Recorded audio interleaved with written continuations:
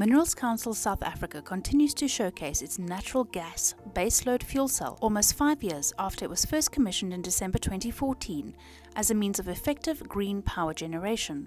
Minerals Council Administrative Head Jeanette Hofsajer-Van tells Mining Weekly that aside from being the first 100 kilowatt low-pressure natural gas baseload commercial cogeneration fuel cell in South Africa, it is also the only fuel cell of its kind on the continent.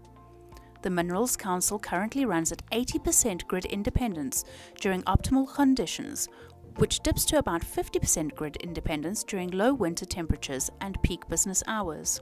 The Minerals Council building power usage is about 80% derived from the fuel cell in summer. In winter we use a lot more electricity, specifically for heating, and then it's about 50% derived from the fuel cell. The rest is sourced from city power.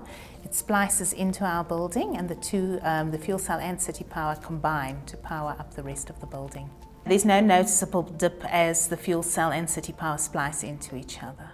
Moreover, minimal maintenance is required to keep the fuel cell operating within optimal parameters, as the fuel cell makes use of an electrochemical process rather than combustion, and its natural gas fuel source is readily available through the gas company Igoli gas infrastructure. The greatest challenges in terms of using fuel cells are the dust and altitude, says Hofsajer-Van. The filters on the fuel cell need regular maintenance, which is conducted by business development service provider Pentaquark Energy Technical Head Nicola Kotza. We have an engineer that does that, Nicola Kotza, a woman, so we're very proud of that, and a really brilliant engineer that helps us maintain it.